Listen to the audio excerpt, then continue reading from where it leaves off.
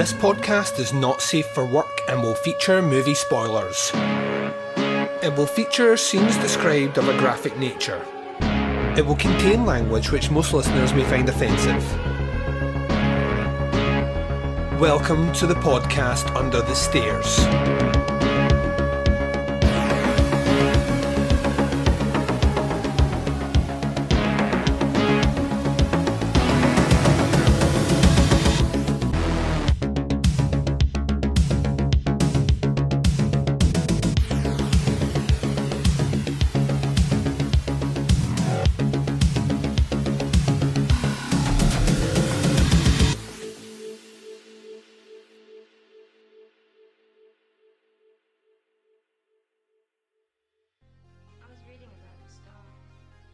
Hi everyone and welcome to the podcast Under the Stairs. This is bonus episode 430. I'm your host Duncan McLeish. Welcome to the show. That was not terrifying at all. As you may, hopefully, if this has all went according to plan, as you may realise, we're in video format. Now, if you're looking at your Apple device right now, or your Stitcher device, or whatever it is you're using, which isn't Spotify or YouTube, you're like, Duncan, this is just audio. And if that's the case, drink it in. Drink in that audio. Picture us naked with oils. I don't know where I was going with that. But if you are using either Spotify or you've jumped directly to our YouTube site, you will be seeing us just now. Now, the plan is to try and do more video content as time goes by. And we're going to start off with the video content purely with my guest right now, and then longer term maybe other people will do shows with me and all the rest. But he is joining me for this very special episode, this bonus episode 430. He's rubbing his nipples. He is the man, he is the myth, he is the legend, he is the Baz. Just getting them good and pointy, my friend. I'm currently fucking about up here in the top right hand corner, my friend, trying to get my picture bigger so I'm not constantly looking over to the side here like I've got the world's worst squint. You because try my to make me camera's look actually up here. You try to make me look smaller and make yourself look bigger, you vain motherfucker. A wee bit, but in the process of doing that, I believe I paused myself for a little bit. I just assumed that you were working on your amateur mime. Zen, big man, I'm zen. Cheers. So this is kind of, for anyone that's ever listened to us, this is kind of what it's like behind the scenes. I'm going to lie, Baz is on his best behaviour right now. More clothed than we normally are because you can see us now. You can, but we're going to try this. We're going to see how it goes. And if it turns out that it works out well, I'd wager. It will work well. Just fucking bear with me. Then we'll be moving forward. Not only have we doing the video here, we're on our best behaviour, but we both switched to hot beverages, and in my Jason cup I have some tea, and in yours you have some blue mug full of coffee, but I also did horse down a small mini Mars bar before recording, and it's all over my teeth. I love it. If you wonder why I'm fucking about here like I've just sucked somebody off. The thing is, this is video now. Our buddy Patrick will have just emptied his nuts at that clip. Not for the first time. I think he's taken to sending it to me in the post, by the way. Really crispy little envelopes keep turning up. We don't fucking return the address, but I know it's him. We love you, Patrick. Love you. Yeah. So this was your idea. This was a Bazzy's idea. Not the video, that's my idea. Calm down. This was your idea for an episode where you kind of thought we'd, and the Bazoween episodes would bounce back and forward some ideas about potentially doing a kind of recap of some of the highlights we had in our viewings during October, maybe some of the lower parts. Yeah. I didn't think we were going to visually record it though, but yeah, it was my idea just to have a chat through the old 31 Days of Horror, or for the more sane among us, however many days of Halloween. Right, so the question I need to ask you first then is, how many days of Halloween did you do? 13. Unlucky for some, big man. That is not bad considering we were spitting distance from the end and you'd done 8. Yeah. And because Oh, I missed one off actually. Because I know you have done your 31, which is going to make this a very lopsided episode, I've also written down 4 that I watched just after. One, in fact, 2 of them were kind of half in Halloween, but I didn't quite get through them all. So there's a couple of extra ones just to pad out a wee bit, but they're worth talking about. I genuinely thought you were going to pull a big Scott McKenzie and basically like that. I picked 4 movies that I thought I might like. Yeah, I've not actually watched them. But yeah, I expect to like them when I see them though. So. Shots fired. Shots fired. They don't record ever. We're going out in a couple of weeks for our Jaws' shite Christmas Day out, so I'm just getting the digs in early. Yeah, I also think that they specifically advertised a Halloween live stream event that they were going to be doing on the 2nd of November that didn't happen. Yeah, but that was Liam. He's always chock full of drugs. So I don't believe anything he says. He sent me a message. He sent me a message after. It was like the day after or something. He sent me a message like that. I mean, I sent it, and as soon as I sent it, I was like, I don't even think I want to do this.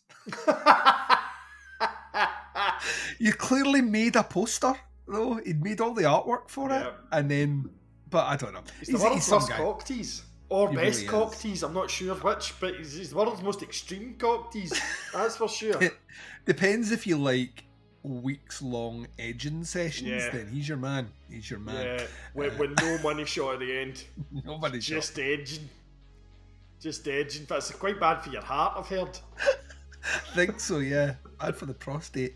Yeah, right. So I've already given a bit of a relative deep dive. Well, I say relative deep dive, many reviews of everything I've done anyway. But I'm not actually kind of really got into the stuff that I really like from that list, the stuff that maybe I don't like from that list, and kind of why people should watch it more than anything or avoid it.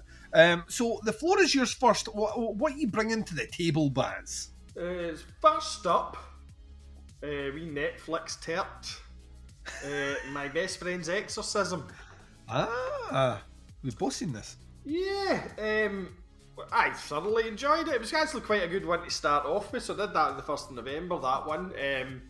It's a nice light kind of entry, and it's fairly comedic, but it has some gnarly bits in it as well, actually. And I've noticed a kind of trend with horror comedies. They're getting a bit darker and a bit more kind of visceral these days, I've noticed. So that one was very much like that. Now the girl, she was in the Texas Chainsaw Massacre, the new one. You know her from that. I know her from 8th grade, which I don't know how we flipped roles all of a sudden, and you're referencing the horror movie and I'm referencing the quirky indie comedy. Yeah. About underage girls, you fucking freak. Right. Me and Dave went to watch that movie and it was not awkward at all. I know. Yeah, so she was in it, and I liked her in the Texas Chainsaw Massacre film. She was one of the better things. She's a good actress, she is. She is a very good actress. I loved the whole kind of 80s aesthetic running through the whole thing. There's some really good kind of one-liners, and there are genuine laugh-out-loud moments in this movie, which, with a lot of horror comedies you don't get, it tends to be a more kind of light-hearted horror film. Whereas this one genuinely has funny bits in it. One of the bits, and this is in the trailer if you can't bother watching the film, but when the girl that's been possessed vomits, she's at school all possessed and she vomits, and the guy's like, "This is Lacoste!" Because he's got fucking popped collar, fucking top on and all that. Things like that tickle me no end. So yeah, I quite enjoyed this film. It's pretty well done, pretty gnarly effects in it as well. A lot of practical stuff in it, which is really good. So yeah, did you enjoy that one? Yeah, I thought it was quite good. Don't know what I expected, to be honest. You kind of said to me like that. It's all clearly trading off the old Stranger Things vibe that's going around. Heavy duty, yeah. And yeah, I know it's based on a novel that's relatively well regarded. So there's a lot of people that were very excited about it. I thought it was fine. I enjoyed it. It made me laugh at certain bits, made me cringe at certain bits. I thought the effects were done really well. Loved the score. Like yourself, I loved those little nods to certain things that you remember from the 80s. whether that's, you know, like groups of individuals that do motivational speeches at your high school. You know, like traveling. There's that they had the one that they used to do on. It's the one that always used to make me cringe because it was so close to the bone. Is the one they used to do in the League of Gentlemen. I never watched the League of Gentlemen. Did you not? Well, there was a traveling group in that one called Legs Akimbo. Right, and it was the cheesiest. You know, like, we're going to tell you why you shouldn't take drugs, isn't that right? That sort of thing. And you've never watched the League of Gentlemen? No. Oh man, I attempted it. I think probably after me started doing the show, because I knew how much a huge fan you are. My weirdest thing too. Well, I watched. Obviously, I've watched Inside Number 9, which is done by the two of the guys from it. Yep. But those photographs of you as Papa Lazar. Yeah, which would get me cancelled now, man. So let's not focus on that. That was the nearest time. Warm in here. I think I tried to watch it. I think it was maybe on one of the streaming services when I first took them up. Yep. Was it maybe Netflix or something? Anyway, regardless, I kind of watched like the first episode of that. No, I don't think I'm going to dig this. Very, very, very strange, but it's just it's full of horror references, and I think that's why I love it so much. It just reminds me a really weird, off the beaten track horror, just uncomfortable in parts, and other bits it's like a pure cringe TV show. Yeah. Like there's whole sections there where you're just like, this is just. You'd like wear it for a day afterwards. See, I struggle like with things like that as well. Yeah. You know, so it was like, so it like those elements where it hit on those certain sweet notes of, or you know, like the kind of the Jesus workout crew and all this, you know, those bits that kind of made me kind of smile as well. But ultimately, I thought it was really entertaining. I had a predictable payoff, which I quite liked. But like yourself, because it's on a streaming site and it's Amazon money that's financed it, they can go darker than you would get like generally on a Sky or whatever. And like the scenes specifically of like the chick that ends up like anorexic or bulimic, I think it's anorexic. It's really uncomfortable to watch. Like those scenes were more than anything else. Those were the ones that started getting under my skin. So I liked it. I thought it was very much like yourself. I think it's probably a good one to ease yourself into. I think it's also a good one if you're wanting to, like, if you've got a young teenager in the house that wants to start to get into horror. It's a really good entry point. Yeah, there's nothing too horrific in it. It is kind of dark, but there's a ton of humour in there they'll get. So yeah, I would agree with that. I think that is a good choice. So what did you open with? Right. So let me tell you my faux pas, right? And I'm not going to go through every single one in the 31 here, but I'm going to pick out choice cuts, but probably in line with kind of how many you're going to suggest. But I started off with the worst possible choice, and I do this to myself, Baz. I do this to myself every year. I like balance, so I pick movies that I think there's a good chance I won't like as well, and I only ever do movies that have been released in that year. That's how I run my 31. And I started with Day Shift. Day Shift is a Netflix movie and it stars Jamie Foxx. Something about Vampire Hunter or something? Yeah, Snoop Dogg. At least there's no fucking Kanye. And Snoop Dogg is also a vampire hunter who dresses like a cowboy and walks around with a minigun. So Day Shift is kind of a comedy action movie with vampire horror elements in it, and I said off the back of that, and I reiterate with it, any slight inkling I had to see that new Blade movie is kind of gone now. Right. The idea of the action troupe going out hunting down the vampires and all the rest, that I'm so over it. It's unbelievable. Jamie Foxx looks like he's having fun in it, but it's not funny. And the young Franco's in it, not the one that's in all the trouble now, but his younger brother. Not James Franco. Yeah, is it David Franco? Is it David? I can't remember what his brother's name is. I can tell you. Just say Dave. Big Dave Franco. Dave Franco he's in it. Sounds right, actually. Yep. Yeah, he's in it, and he's fine, but it's kind of like a whole lot of. It's like a really cliche story as well. He works as a vampire exterminator, but he has to lie to his family about it. And there's a bill due for his kid to go to school, and if he doesn't collect a certain amount of dollars before this, and it's like Friday. It's literally blood money. Yeah. So like, yeah, but it's like, if you've ever seen the movie Friday, it's basically Friday, but with vampires and not funny. No, I'm thinking Ice Cube, Chris Friday. Tucker. Yeah, no, I'm You just got knocked the fuck out. Yeah, it's not good. It's not good. And then the worst thing about it, once again, there are certain points in movies where I feel like the director is not only stomping on my nutsack but spitting in my face. Is the very end where Snoop Dogg quotes The Lost Boys, which is an infinitely better movie. So that's the reason I like it. That's the reason I love LA. All the damn vampires. And I'm like, oh no, you fucking didn't. That's teabagging you. That's just, there's no rubbing your face, and that's like dipping its balls in your mouth. Just leave you with that salty aftertaste. It's just, I don't know. The thing I come to the conclusion is I don't know who it's aimed at. Like, I don't. It's obviously not aimed at horror fans because it doesn't lean that way. Yeah. If it's aimed at action fans, I don't think there's enough action in it to really merit it, and I don't think it works as a comedy. So ultimately, it didn't really work for me in any way, shape, or form in entertainment, horror, or anything else. The fight scenes were well choreographed. That's about it. So I'm going to give that one a heavy fucking swerve. Yeah, it's on Netflix. It's a Netflix exclusive. I've seen it pop up, kind of thing. Yeah, I'm avoid. We're fucking near it. So my next couple, in fact, are films that we've discussed on other shows. So these were ones that I was doing for Bazoween this year. So it was The Wailing and Phantasm 4. Two movies you loved. Films that landed differently, it's fair to say. No, if you've not listened to Bazoween, turn this piss off and go and listen to Bazoween.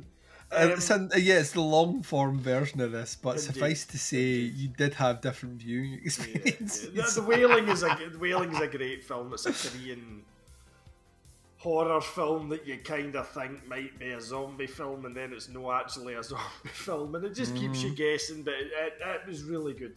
It was really good. I liked it. I'm not going to bang on about it because we talked about it at length. About an hour and 45 minutes talking about that movie, which is almost the runtime of the movie. Exactly. And Phantasm 4. Oof. What one was that again? I think Phantasm 4 was your least favourite. So that's the one that it's the one that they used all the unused footage for your art films. Oh! That was awful, that film. No offence to any people out there that enjoy sucking cock, because this is not enjoyable. So if you like sucking cock, it's nothing like sucking cock. There we go. If you're like me and would rather avoid doing that, then it's very much like that. Well explained. Like, I'd imagine it's like sucking a fairly unshaved one, and you come away like stuff in your teeth and all. Like, dog shit film. Dog shit film. So I'm just going to keep crashing on then. So the next one that I watched that we've not talked about was Satanic Panic, which was over on the old Shudder, and it was titled correctly. There wasn't any issues watching that one, though. No, that was correctly labelled. That's a bonus. They managed to get the absolute basics correct. And that was another. I really quite enjoyed Satanic Panic. To be honest, I couldn't tell you an awful lot about the film, but I remember watching it and thinking, yeah, that was pretty good. Yep. Weigh in. You weigh in now. Go on. I'll tell you. Just to link on to Satanic Panic. Satanic Panic is candy floss sort of movie. Yeah. You know what I mean? It's a ton of fun. It doesn't really stay with you afterwards, and it won't make an end of year list. But when you're watching it, you're like, "This is really." It's so over the top and so much fun that you should check it out. I think for things like this, I mean, I know I don't do the 31, but if you're trying to do the horror binging during October. Yeah. Films like this and My Best Friend's Exorcism and that are good ones to chuck in there. You know, if you just want to sit back one night and relax and not really have to think about it. Do you know what I mean? Maybe use this to dilute films like Hagazuzu and stuff like that, if that's what you're watching. Do you know what I mean? Right, let me swing in with... I'll give you a two that I really enjoyed. One of them is Fresh. That's the name of the movie, not how I'm grading it. It's available on Disney Plus, and stars the dude that plays the Winter Soldier. Oh, right, yep, yeah. and some chick whose name I should remember, and I have it in front of me, so I don't have to. Daisy Edgar Jones. She sounds hot. She has a hyphenated surname, and she's been in some stuff that I don't think I've ever seen, so let's not bother with that. So it's a kind of... This is going super well. It's a cannibal alright horror comedy. I don't know if you remember this. A while ago we were having a wee chat on the Jaws is Shite recording, I think it was the last one we did, which is months and months and months ago, and our buddy Scott had said I was watching a movie and there was cannibals in it, and then I had to think, if someone made me a cannibal, a human burger, would I eat it or not? Remember that conversation? Yeah, this is the movie you watched. He kind of accidentally outed his sister as being cannibal curious. She was, yeah. Right. Like she was. We like to call that pulling a hammer. And then off the back of that, mere weeks later, well, maybe no weeks later, a month or two later, we were all in attendance at Liam's wedding in Glasgow, and I had never met Scott's sister before.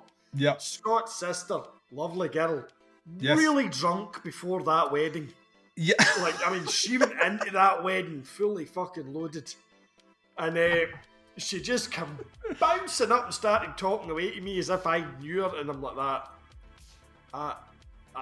First of all, I wasn't sure who she was at first. And then Scott appeared and I realised who it was. And then she started going on about the cannibal curious thing, and I don't know what you're talking about. I played along like I knew what I was talking about, but it wasn't until quite a while later when I happened to listen back to Jaws is Shite. You cannot bring up things that are said in those Jaws are Shite podcasts. We drink a lot. Wrecked when I do those podcasts. We're very drunk. They will eventually become video shows as well, and you'll see how fucking the eyes start to kind of cross over and get glazed. Well, Fresh is basically it's a horror cannibal dark comedy sort of movie where basically your man from the Winter Soldier is very attractive, obviously, and he's seducing women and kidnapping them and then taking them to his home where he's essentially rearing them like cattle to chop up into little bits and sell to gourmet people that pay a premium service for human meat to be delivered. You had me rearing them like cattle. I am so almost like a Go Fresh box where he includes a recipe and a part of a person's body to go with it. That does actually sound quite funny. It is a surprisingly good movie. It's paced really, really well. Surprisingly dark. Like, because it's on Disney Plus, I always forget that Disney own a ton of fucking different ventures and outputs now. That some of that stuff on there is not. They've got like, that Star channel. That stuff. Well, it's on. Like I think it falls under the. It's a Hulu production, so it falls under Disney or Stars or whatever it is. And it's acted well. It's shot well. It teases up something during the movie, which hints to something of a kind of a higher power behind everything, which they never really pay off, but I kind of liked it being in there. And it was very, very, very well done. Okay. And by the end of it, I kind of felt like I could easily come back to this. You know, it's like, if they decided they wanted to extend and make a Fresh 2 or two Fresh. Sounds vaguely similar to something like Santa Clarita Diet or something like that. I get a feeling that if you like Santa Clarita Diet, then you will like Fresh, even though it's not as funny. Yeah. It definitely plays darker. I love Santa Clarita Diet, and I'm really still not talking to Netflix over the fact they cancelled it.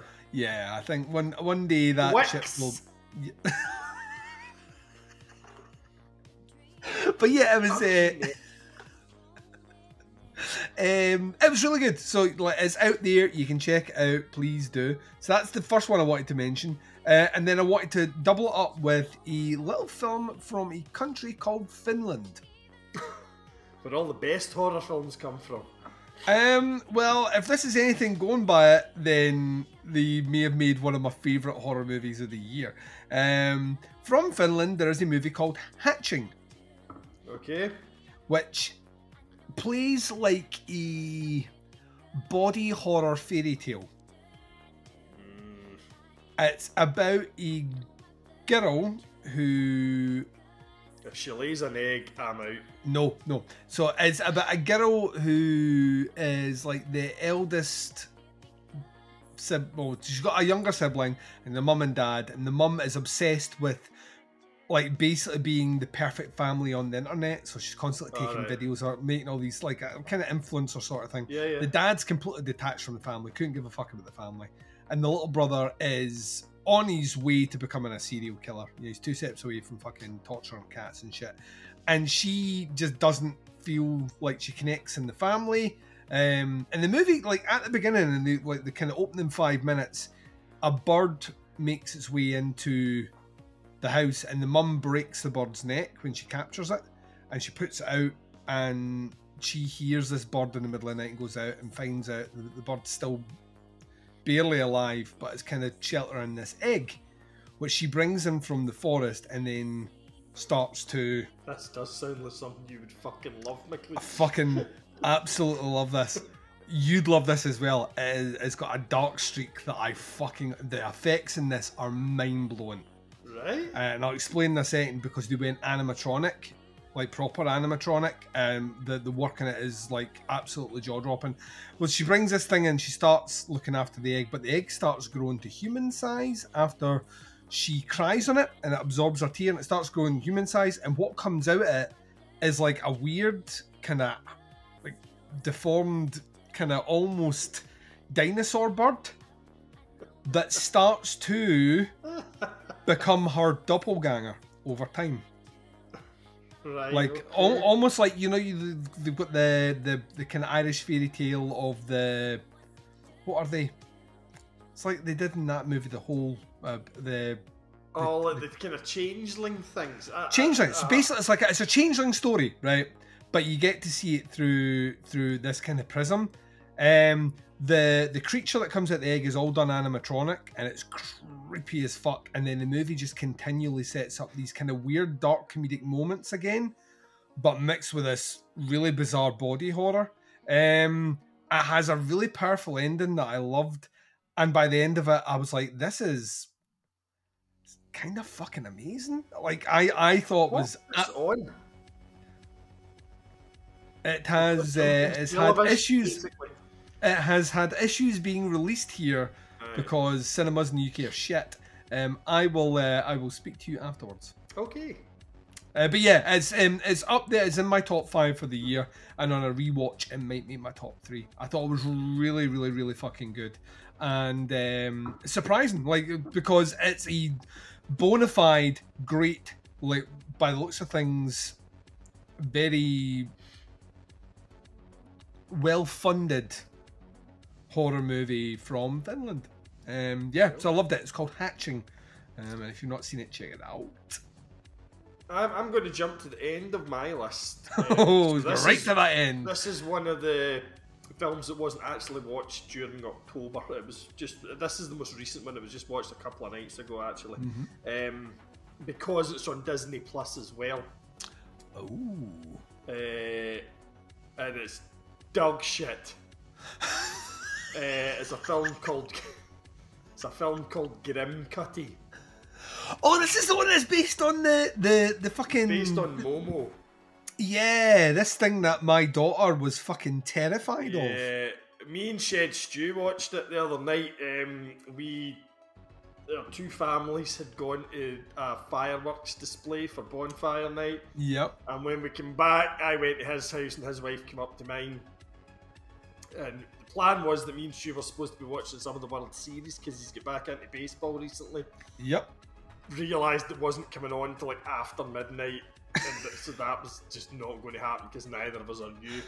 So we fucked about with a film, and I had been looking about on Disney Plus, like going through the films, and I'd seen this thing and a kind of cool visual on it. So yeah, we watched that. Oh fucking hell! Yes, it was based on the Momo. It's like they'd have been better just making a film about Momo. Do you know what I mean? I don't know if there's a rights thing or something. But behind why? that. Because that was just an internet fucking meme that got out of hand. You know, nobody. Well, yeah, we've had fucking read the Slender Man movie and we saw how well that. Yeah, that's true. That's true. Anyway, it's awful. It's like a. This is giving it too much credit. It's like a low grade mashup of the Babadook and the Slender Man. Oh Jesus! Right. But it's a lot closer to Slender Man. It's just the figure they use that appears. See, like obviously with Momo, it was only ever on the screen. Right? Yeah. It was this thing, and they would say like, fucking kill your mum, and folk were going to fucking stabbing their mom and all that kind of stuff. If they'd done something like that, that would have been okay. But no, of course, it's a fucking film, so we've got to have this thing now coming into the room, all gangly and weird looking, and go like, kill your fucking mum, or whatever it is. It's not a good film. Avoid it at all costs. Me and Stu were ended absolutely wrecked. He's into this thing they now called Dark and Stormies. What's a Dark and Stormy? So it's Kraken spiced rum. Oh, love a Kraken spice. With ginger beer, like good quality ginger beer, not ginger ale. Yep. Ginger beer. Yep. And a wee splash of the old Angostura bitters of the long vodka fame. Yep. Plenty of ice. It's fucking lush. I like the sound of everything you've just said there. But we dabbled with it up here one night. I don't know where to get into this. I think he saw it somewhere. The next minute he appears at my house with all the fixings for it. I think you need a nice wee wedge of lime in it, a wee crushed wedge of lime as well. But the only spiced rum I had, I think, was the remnants of a bottle of Old J, which is the original Sailor Jerry stuff. Yep. And it's too overpowering. It's far, there's too many flavours and sweetness going on in it. And I wasn't that taken with it, but when I had it down at his house with a bottle of the Kraken spiced rum, which is like the dark one. Yeah, I like Kraken. Yeah. It was absolutely blinding. But I had about 4 of them watching this film. I was fucked up. I wonder if you could substitute the ginger beer for the alcoholic ginger beer. Just you'd be a braver man than me if you did. Cunt punt it, you know what I mean? It's like, hey, fuck it. Yeah. Sling a wee vodka in there for good measure. Oh, now you're talking my language. I once worked with a guy who was from a very well-off family, and he was forever talking about these ski holidays that he went when he was in uni or whatever. Mum and dad. Yeah, like mum and dad paid for him to go to ski holidays, and he was telling me a story which I later said to him was like the most like middle to upper class hangover story that I'd ever heard. And he was talking about how he wasn't allowed to ride up to the top of the peak on the 3rd day in the helicopter because he'd thrown up in it the night before because he'd been doing vodka red wines. And I was like, what's a vodka red wine? And he was like, that, vodka and red wine. And I was like what you meant is no, it's like red wine and you put vodka in it. That's and I was not like, a thing. No, that was what he was drinking. Yeah, and he'd thrown up on the helicopter on the way up to the summit. So I'm like, if you're gonna go for it, Baz, I think we should try them. I think me and you. Yeah, they're really good, by the way. They are really good, but they did not make this film. Good man. It was one of those you'd lost all interest about an hour into the movie. Do you know what I mean? Yeah, I'll never watch it. I'll never watch it because it looked shit. So it doesn't surprise me that it was shit. Right, well, I'll counter back and then let me talk about something that I was right. I don't like promoting how right I always am, Baz. You know this about me. I'm a humble guy. You're a humble man. I do. I like to feel that sometimes my actions speak louder than my words. That's why you hardly ever bring up your massive veiny cock on the podcast. And we won't be doing it on this video either. So I checked out the Guillermo del Toro Cabinet of Curiosities. Oh yes, so you did. 4-day event on Netflix. Ran from the 25th to the 28th. 2 episodes per night. Yep. With Guillermo del Toro handpicking horror directors that he wanted to work with. And I will say, fucking success. Was it good? Overall. There's not a bad episode in it. Oh, hot damn. Not one bad episode. 8 episodes. The shortest episode is 35 minutes. That's episode number 2. The longest episode is, I think, 1 hour and 10. Oh, I thought they were all just about an hour. Most of them like turn out about an hour. Yeah. I think the first one's 50 minutes, second one's 35, and then after that they all go to about an hour. But they're really interesting voices. So you've got Jennifer Kent, who did the Babadook. She does the last one, which is a kind of more traditional kind of ghost story sort of one. It's the one that's maybe the least remarkable, but has some of the best acting. Okay. Has that guy who played in The Walking Dead, the guy who was the main guy who got written out to get his own movie. It's Andrew Lincoln. Oh, is that Andrew Lincoln, yeah. Yeah, he's in it. He's fucking incredible. Really, really, really good. And he co-stars alongside the woman who played the mother in the Babadook.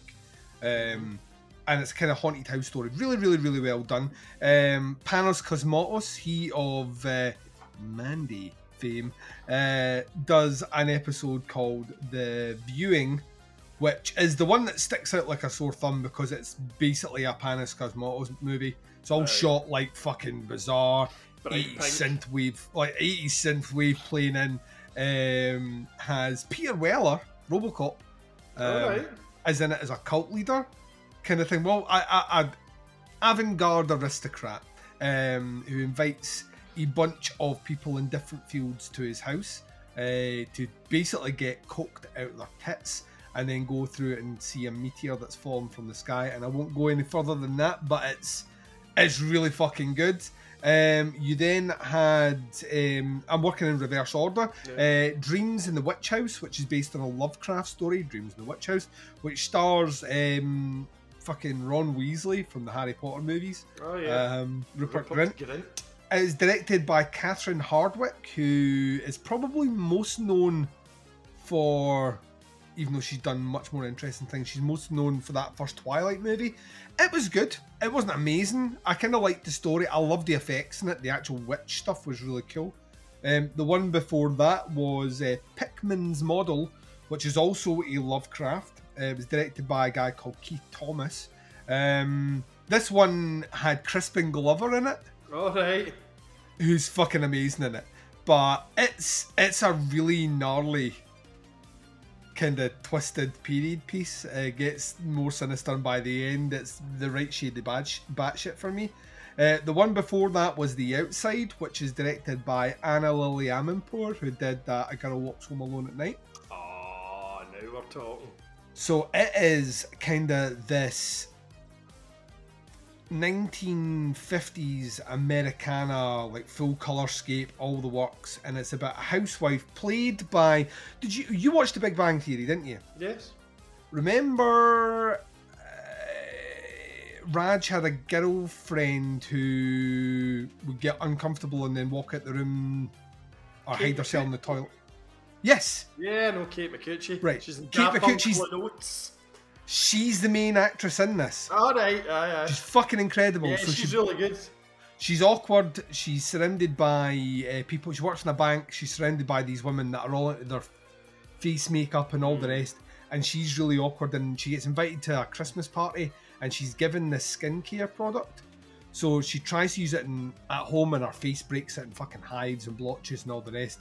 But she becomes obsessed that this is going to make her feel better because there's an infomercial that runs, and that Dan Stevens that's in The Guest. Remember the movie The Guest? Did you ever watch that? Don't think so. Well, he plays the guy in the TV basically talking her to using this, and it gets really surreal and really weird. It's kind of dark comedy. It's really well done. Like really, really, really well done. The one before that though is the masterpiece of the entire series. It is The Autopsy, directed by David Pryor. A guy who Duncan fucking called it 2 years ago, when a little movie called The Empty Man came out, and I was like one of maybe 5 podcasters saying, this is the movie that everyone's sleeping on this year. It's fucking great. Get it watched. Man. The Empty Man. The only place you can watch it's on Disney. So it's on Disney Plus as well, is it? Yes, it's on Disney Plus. I'm forgetting I'm on camera here and I have the itchiest nose in the whole of Christendom right now. So excuse me, folks.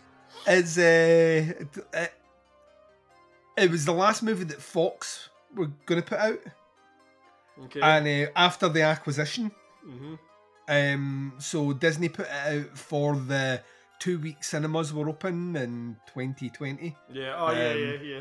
And it didn't perform particularly well, and everyone hated it, and I don't know why. It's fucking great, right? And this is him. Guillermo del Toro obviously loved it. He picked him to do it. It's amazing. So it's kind of like Invasion of the Body Snatchers. Once again, it's a period piece. It's like Invasion of the Body Snatchers, but it's kind of set in an old coal mining town in America. And a guy, like at the beginning, appears to go in and set off a bomb in a mine. And the sheriff is not convinced things are the way that they are, but an insurance company doesn't want to pay out. So they bring in a guy to do the autopsies, played by F. Murray Abraham. So he's the autopsy guy that comes out to do it, and he starts conducting all these autopsies, but then starts to realise there's something sinister maybe in the background. It is dark. It's fucking gnarly. It has like a couple of scenes that I was like, this is just everything about, like, if this is the only good thing that came out of this show, it's fucking amazing. It has a really kind of nihilistic John Carpenter style ending. It's excellent. It's fucking excellent. It's called The Autopsy. The beauty of these is you can watch them in any order. Because they're all standalone stories. The one before that's the shortest one. That's Graveyard Rats. It's directed by Vincenzo Natali, who is most known for doing the Cube movies, and he also did that Splice movie way back in the day. Don't know if you ever saw Splice. I don't remember Splice. I've seen the Cube. Yeah, he's done a ton of TV as well. It's based on the novel, I think a short story from like the 1930s or something. And it's a period piece as well, but a grave robber. It's excellent as well. Really short, fun, quirky, all the rest. And then the first one was Lot 36. It was directed by Guillermo Navarro, who has been the cinematographer for a ton of Guillermo del Toro's movies. There's obviously apparently does a lot of TV as well, and it's a kind of what would happen if Storage Wars existed in a world where the lot that you open contained a demon summoning table and books owned by occult Nazis. That actually sounds quite good. It's really good. It's a great start. Once again, it sets the pace. Overall, there's not a bad one in there. I think the lowest grade I gave was a 3.5. Right. And the highest I gave 2 5s out on it. Cool. And I would highly recommend it. And if hopefully it did really well in Netflix. But the beauty of it is, like, every episode starts with Guillermo del Toro coming out and doing a wee introduction, kind of very Alfred Hitchcock. I was just going to say, I remember totally that, like Hitchcock. Presents. And I love the like he sets up the story at the beginning and then he puts down a little figurine, and this is today's story and it's directed by, and he gives you the director's name. It's like a real event thing. I loved it. It was the thing I was banging on about. Not that I want to say I was right. It's the thing I was banging about for months. And it delivered for me and more. I think it's easily, in terms of things that have been curated by any of the streaming services for release in October, it was the best. Yeah, no, I quite fancy that. I'm a big Del Toro fan. Yeah, I'll definitely be checking that out, I've got to say. Nice, Maz. I mean, in terms of TV, it's another thing that's actually not on my list, but in terms of television shows during October, me and my wife did watch The Dahmer. I'm halfway through it. Yeah. I really liked it, I've got to say. I really enjoyed it. I'm enjoying it, yeah. I don't consider myself an expert on Dahmer, but I'm much more familiar with the story of it than my wife is. Yeah. But no, we both enjoyed it. I think a lot of the time my wife forgot we were watching something that was a true story kind of thing. Yeah. Because some of it is quite fantastical. Some of the stuff Yes. that he was pulling, So I really enjoyed that. It's been greenlit for two new seasons as well. 2 new anthology seasons. Damn. So the concept of it, how he's got a American Horror Story, and he's got American Crime Story, and he's got American Rivals, and all these things. Sorry, I thought you meant another season about Dahmer. Right, No. Another similar. Right, okay. So that he's been green. So Netflix is apparently he's calling it Monsters. They've greenlit 2 new seasons of Monsters. Which I don't know if that means they'll be doing another serial killer or some fucking war criminal, or I don't know, but I hope they do. I bet you one of them's Ramirez. I would love that, man. I think he's got it in him to, from what I've seen of the Dahmer stuff. See, they have changed the story in some bits. I know, but like you see, I'm sitting with my wife and I've been pointing. I'm like, well, that didn't happen. But then there's other bits where she's looking at me and she's going, that never happened, and I'm like, no, that definitely happened. That's exactly how that happened. My wife didn't. The bit with the drill. Yeah. Up until the very end, when they actually, I think, talk about it, I think she just thought she killed him with the drill. Oh no, hen. No. Fuck Far zombie. Worse than that. Fuck zombie. Far worse than that. Because Colleen said to me, she was like, "Can you do that?" And I was like, "I don't think it actually works, but he tried." That's the levels this cunt was working on. My next one on the list is one that you and I saw together, which was Smile. Yes. A film I really liked. I really enjoyed Smile. It's done amazing business now. I think we're well over 100 million. Over 100 million. So. It borrows its shit from other places, but I really enjoyed it. I got a few good scares in it as well. Yeah. And we've talked about it before. The marketing for this film was fucking genius. Very smart. Very, very, very smart. So I really enjoyed Smile. Yep. I'm a little bit less. I enjoyed it for what it was. Yeah. I had some issues for me, but yeah, like I've said before, to me, I was kind of over the moon that it did as well as it did. Yeah. I know plenty of people that went to see it and it scared the shit out of them. Yeah. For the Halloween movie. Mm-hmm. It's a pretty decent one to go and see at the cinema, because it is, like I said, I got a few good scares during that film. So I would definitely recommend that. The next one after that, I think it's on Netflix, Choose or Die. Yeah, I've avoided this one. You're the third person now to tell me don't do it. Yeah, it was a bit kind of hit and miss. I quite liked the kind of vibe of the film. And I think, again, you and I have talked about this. I don't know if we did it on air or if it was just us talking, but my biggest problem was it was clearly filmed in England. And the lead guy is in Sex Education on Netflix. I know for a fact he's English. Yeah. I don't know about the female lead in it, but they all play it. It's set in America. They play it with American accents. I'm like, what the fuck for? Because it has no bearing at all on the story. Mm-hmm. It was... it was a bit kind of hit and miss. It's the premise behind it is a kind of killer video game, and I just think things like that have been kind of touched on before, and it's well trodden, done better. And the thing that it reminded me of was that did you ever watch Utopia? That played on No, I Channel never did. 4? Maybe you talked about it as well. Did they not cancel it? They did. They cancelled it after season 2. I didn't enjoy the second season of it quite as much. I thought the first season was really good. And then the Gangs did a remake of it, which I've not seen. So I couldn't tell you anything about it. But Utopia was very off the wall. Yeah. It almost had a kind of League of Gentlemen type oddness about it.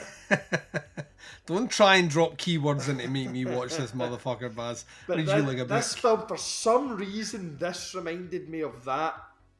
I don't really know why, but anyway, I wouldn't tell about anybody to rush out and see it straight away. Certainly not the worst thing I saw over the fucking October either. The worst thing I saw was Phantasm 4. and just falling straight on for that, because I'm not going to talk about it's Phantasm 5. That was the next one on my list, which we did an entire show on, and it's marginally better than 4, but it's still dog shit. Well, let me swing 3 and then I'll bring it in.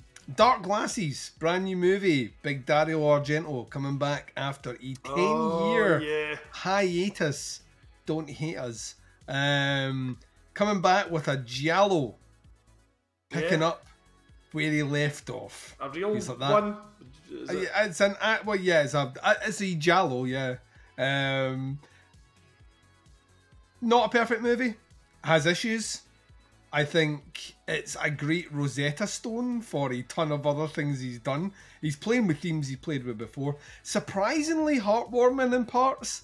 And then other bits where you're just like, this is just fucking bonkers. Maybe one of my favourite kind of opening kill sequences in an Argento movie ever. And he kind of loses his... He kind of like doesn't want to spend a lot of time on the killer, and he kind of wants to kind of deal with this relationship between this woman who loses her sight at the hands of a killer. Right, okay. Hence but the dark glasses, I would wager. Yeah, dark glasses. But she knows the smell of the killer.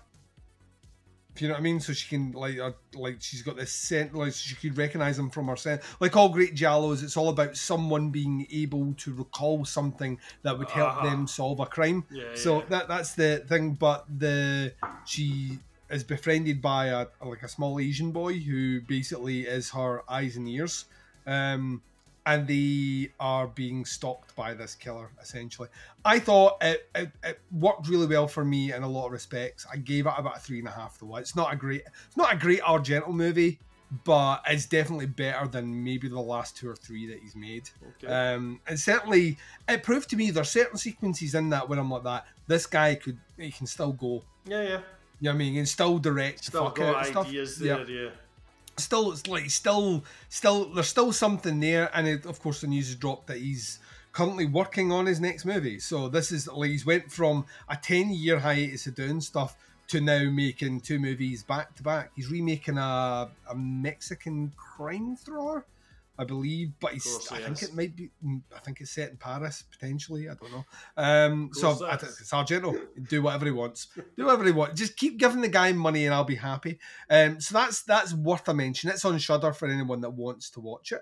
But let me hit you with a double bill here. The first one, not available on Shudder. You might not want to watch it, but I would highly recommend it. I thought it was fucking great. It was one of my favourite things I watched in October, and it's The Innocents. It's a Norwegian movie, and it's kind of superhero-y. Kind of reminded me a little bit of... It's kind of got the aesthetic of something like a Let the Right One In. Okay. But it plays with ideas of kind of... Remember the movie Chronicle? That I didn't like. The found footage movie with the kids that find the meteor that gives them superpowers. Oh, I've never seen that. I know the one you're talking about. Well, it's basically set in a housing estate during a summer period where these 4 relatively neglected kids, as in their parents don't have fucking any interest in them, all start to befriend each other, and one of them reveals that he has this almost kind of like telekinesis ability, but the more they spend time together, the more they realize that they all kind of have this power that they can tap into, and then it spirals kind of out, and then inevitably one of them goes bad, and then the sinister element comes out. Excellent child acting, really, really cool concept. Gets pretty dark towards the end. It's a long movie, it's 2 hours, but the last 40 minutes really start going down a sinister kind of road. It's well put together. I thought it was excellent. I thought it was an absolutely brilliant movie. So very much worth your time. I don't know if it's a horror. I was struggling with this about how I would classify it, which kind of annoyed me. And then the last one I want to talk about, which you will fucking love, and you need to watch it, and it's on Shudder, and it's Hellbender. Hellbender is directed by the Addams family, not the... But the actual Addams family who directed the movie. Is this the one about the girl whose mum's a witch? Yes. I've seen it. Oh, what did you think? I loved it. I thought it was great. Oh, it's fucking yeah. absolutely amazing. Like, right, so these guys here, the people that made it, right, so the mother who's the witch, the daughter who is... Just to clarify, right, so it's the girl, they live away in a house away up the top of a mountain. Yes. Is that right? And the girl comes down, she meets people that are kind of crashing somebody's pool house thing. Yes, that's the one. And they jam, her and her mum jam in a basement in a band. That's right, they've got a band. Yeah. So like, I don't know why it took me so long to get to this, because, right, so the mother and the daughter and the uncle who they meet in the woods. Right, those three are the people that made the movie. Right, okay. Right, so they are the quote-unquote Addams family, right? They made a movie called The Deeper You Dig, which Arrow put out last year. Okay. And I interviewed them last year, and they were a fucking delight to speak to. They were on the road touring with their movie, and they phoned in. They did an interview with them over Zoom, and they were in the middle of nowhere. And they just took time out. They were chatting. They were so fucking nice, like so nice. And they said to me at the time that, oh yeah, we're working on a new project. And it's a witch movie. And then I didn't ask them for the name. I didn't know anything about it. And so I sat down to watch Hellbender, and it come up the Addams Family at the beginning. I was like, that. This is the fucking movie. Yeah. I thought it was fucking great. I thought it was absolutely brilliant. I'd love as witch movies go, I thought I had a really fresh, original concept. I had a great style. I thought the acting was great for an indie movie where it's just people that they can grab to be in different roles. I thought the acting was really good. I loved the ending. It gets batshit towards the end, and I really, really, really enjoyed that. And when it finished, I was just like that. These guys are like, The Deeper You Dig is a good movie. Hellbender is like 10 times better than that movie. You know what I mean? And they are clearly, it's now, they are, you know, bouncing up with great ideas and all the rest. I thought it was excellent. It'll be on my end of year list. I think it's that good. So I can't remember. It was a while ago I watched it. It's been out for ages. I've just been sorting them up. Kind of thing. But yeah, no, I really liked it. I really liked it at the time. Go. That's all I'm going to say on this one. So I'll give the last shouts to you. Right. Okay. Quite a few of them we've spoken about before. One I watched just because it's only an hour long, the McPherson tape, which is the found footage thing, which I think we've talked about before. Yeah. I thought the film was okay, and then when you explained the background to the making of that film and the history of the film itself, as opposed to what's in it, actually made it far more interesting. I wish I'd known that before I watched it, almost kind of thing. So that was good. Studio 666, the Foo Fighters movie. Yep, you got halfway through that the last time. But I think it took me that long. I just went back and watched it all again, just from the beginning. But I really liked it. Again, it's a good 31 of October movie. Yeah. There's some gnarly effects in it. It's funny seeing Grohl lose his shit in the film. You know, I think he's really good as well. He's really funny in it. He's a very good actor. They all are, with the exception of Pat Smear. Poor Pat Smear. God love him. He was in the Germs. He is a terrible fucking actor. But he almost kind of plays on that and it actually comes over okay. But yeah, no, it's definitely worth watching. Studio 666. It's fun. It's not the best horror movie you've ever seen in your life, but you'll have a good time watching it. Loose Flower of Evil, we talked about elsewhere. Halloween Ends, we've just talked about. Yep. Deadstream. I love Deadstream. Yeah, it was really good. The best way I can describe that, I think it's like the funny half of Grave Encounters, but it's just all like that. And I really liked it. The guy in it, he plays the part really, really well. My favourite one out the whole stuff that I actually did in October, I believe it's on Netflix, Coming Home in the Dark. Oh, it's excellent. New Zealand movie, a kind of abduction type horror thing. Bleak as fuck. But just absolutely amazing. If you like stuff like The Hounds of Love and those kind of Antipodean films, it was absolutely amazing. You and I have spoken about it. I absolutely loved it. It just hit all the right notes for me. Felt like utter shit by the end of it. and it was hanging about 2 days later in my head as well. I cannot recommend that enough, although you have to dig that type of film. If you don't like films that make you feel bad, don't watch this. Yeah. Because it'll bum you the F out, do you know what I mean? But I thought it was immense. Couple other old-timey ones that I had on Blu-ray that I hadn't watched. The Amityville Horror. Classics. Yeah, really enjoyed it. I don't know how much I'm not interested in seeing any more of the Amityville stuff. Yeah, I know there's listeners out there that have been pushing for a while. I'm talking about you, Chris Ward out there, who podcasts with our buddy Myron over at the Ancient Slumber. Chris has been basically saying to me on and off for the best part of about 4 years that if I ever decide to Russian roulette that Amityville franchise, he wants an invite. And I keep telling him, I'm doing Bad Ben next. I know that's the known quantity, right? I don't know if I have it in me to do all the Amityville movies, of which there are. So have you never done the Amityville stuff? So I've done the first movie, but I've never done the franchise. And I think where we are now in the franchise, we're at double figures. Couldn't tell you. I think we are. I think there's one that comes out every other year and has been for like the best part of like 20 years now. I think we're easily over 10. I think I was putting this on my wish list, like, kind of coming up. I think it was Father's Day. My kid bought it for me or something. And I remember being very careful that I picked the original one. Do you know what I mean? So yeah, I really enjoyed that. And then American Werewolf in London, which was one that you had given me your Arrow copy of. Can't go wrong with that, buddy. You know, I had definitely seen a bit of American Werewolf in London, but I had never seen it all because I had no recollection of the what? ending. That was a first full-time watch? First all the way through, yeah. How the fuck am I finding out about this now? I don't know. But I definitely was familiar with bits. And I of course, I had seen the infamous transformation scene before. Yeah. But, so good. Yeah, really, really enjoyed it. I didn't realise there was as much humour in that movie as it's a comedy. Yeah, it's a comedy. I didn't. It's John Landis. Yeah. Yeah, it's a John Landis movie, so it's by default full of John Landis humour. Kind of thing, yeah. And then the last one, which again was out with actual October, was Prey, the new Predator movie, which I enjoyed a lot, considering I've never seen Predator the whole way through.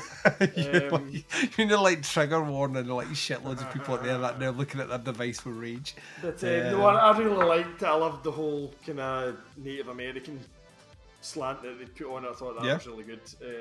That was great. So that's what I have been watching. I think we do this again next year. I think as well. I've enjoyed this, just like touch points and just kind of like highlighting the good stuff. Yeah, because I've come away with there's a couple out of what you've mentioned there that I'm going to track down and watch definitely. Yeah, I will. I'll hook you up with the ones that you can't get. We're also. Yeah, we also. So we, in the background, we've been planning the next Bazzy's Backdoor Cinema.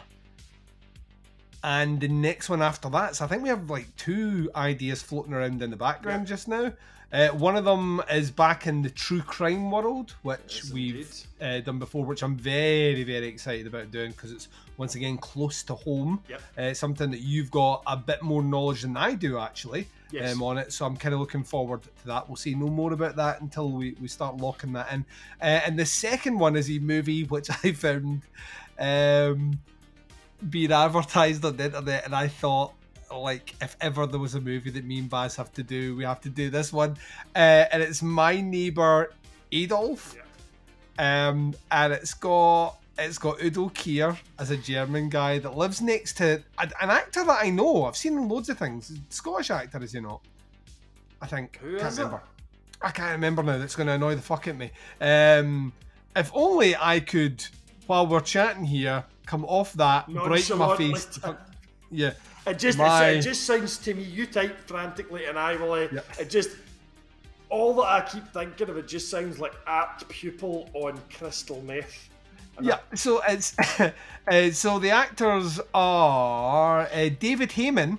Oh yeah, David Heyman. And Udo Kier, and the synopsis which, by the way, if this doesn't sell you on it, I don't know what will. South America, 1960. A lonely and grumpy Holocaust survivor convinces himself that his new neighbour is none other than Adolf Hitler.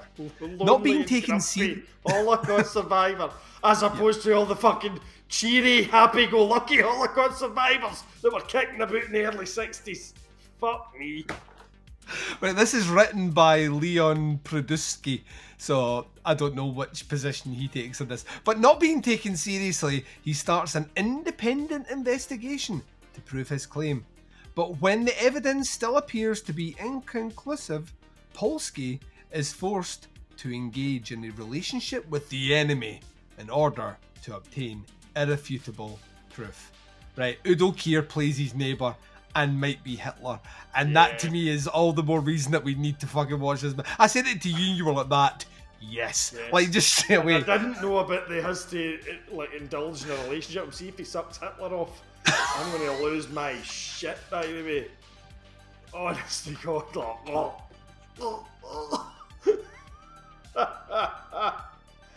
Oh God! Is that Fright Night reviews all over again? If he goes down on one knee and sucks Hitler up.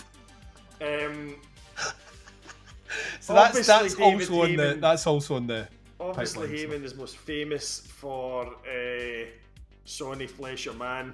Probably it was in Sonny Fleischer Man, a movie that we bonded over many years ago. And but do you know he also? I believe he used to holiday in Dunoon, I think, as a young man. He's Scottish, isn't he? He is Scottish. Yeah, David. Yeah, so it's like all the more reason for us to watch it. Yeah, can't wait. So yeah, we are going to be doing a review of that somewhere down the road. I don't know when it's dropping, but we have the movie now, so it will be happening sometime soon. And like I say, the next Bazzy's Backdoor Cinema will be us sitting down, doing a little deep dive into some more Scottish true crime, and of course, I mean, there's other things that will happen before the end of the year. Of course, Baz will return for his annual Christmas Eve commentary with myself. We'll extend the invite out to our buddies Scott Stop Doing the Face. Worst time of the year. We might be even able to do it as a video. I haven't quite worked it out yet, but it might happen. And we'll get our buddies. That's just me getting drunk looking at my phone. You're like, fucking what the fuck? Playing Sudoku. We'll extend the invite out to our buddies Scott and Liam from Scott and Liam vs. Evil. I think we've got the movie picked, but I need to just confirm that. So there's that as well. Did I know this? I think me, Liam, and Scott agreed what it should be. It's whether or not it's going to actually happen. And I dare say if we go and see something at the cinema, Baz, we may do a short form review here. But thank you very much for joining us. Are we going to tell people what we're doing later on in the month for our Jaws of Shite Day out? Because it does have a horror slant to it. Are you definitely going to do it? You're not going to wuss out on me here. No, I'll definitely do it. I'm going to scream like a bitch. You can. Of it, but... Yeah, you can. Let listeners know, because we are on the 26th of November. We are going out in the big smoke. Myself, the Baz, the luscious Scott, and the luscious Liam. As Baz noted, the first time that all four of us will be out as married men. Yeah. So it's 4 married men on the down. Put those vaginas away, ladies. This meat train has left the station. We're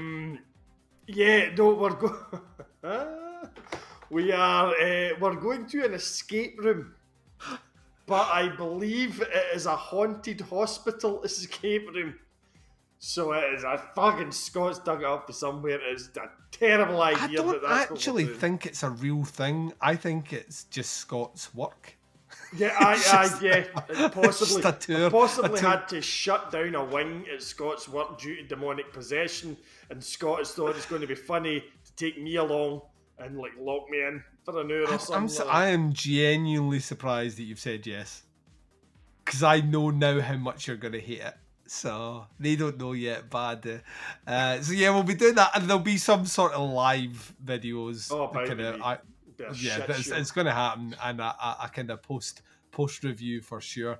But until then, Baz, would you like to say goodbye to our listeners, Absolutely. I hope you've enjoyed this rambling shit, folks. In video! Here's the fingers crossed that the video quality has been so bad that this only gets released on audio.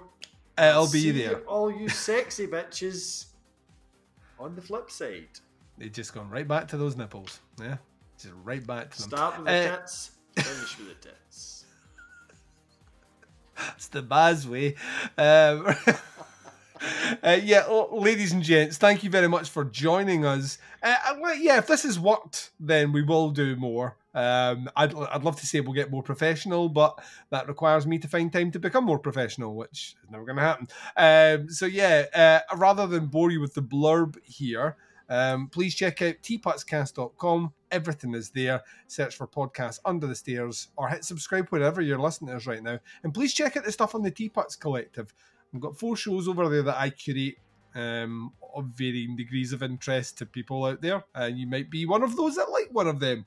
So until then, wherever you are, whatever the time zone is, and whatever you're up to in this big bad world of ours, please take care of yourselves out there. This is Duncan McLeish broadcasting live from Under the Stairs in video, motherfuckers, with a Baz. And live for the first time. I can actually say that. You can see there's no edit cuts. And I and the Baz are signing off. Bye, everyone.